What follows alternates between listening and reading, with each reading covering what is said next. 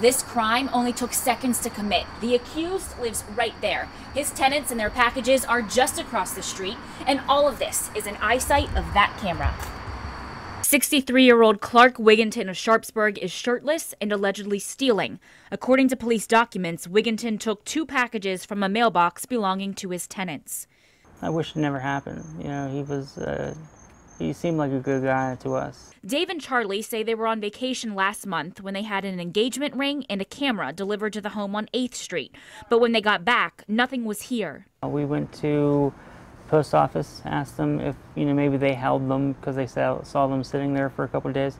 They said they delivered everything. So they called police, who noticed this nearby camera. As an officer watched the recordings, Wigginton allegedly stood outside talking to the victims. Asking questions like, oh, you think they're going to catch the guy? Yeah.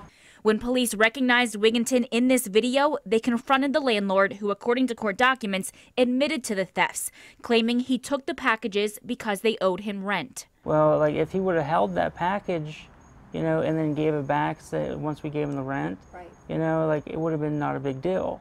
But being as he opened it and he played with it, and, it wasn't right. Their $300 purchases were returned, but they say their trust has been broken, and they want Wigginton's other tenants to know what happened. How many people has he done this to before? Because of these alleged thefts, Wigginton is going to be charged with theft and receiving stolen property. He will be arraigned on those charges on October 19th. In Sharpsburg, I'm Kelly Brennan, Pittsburgh's Action News 4.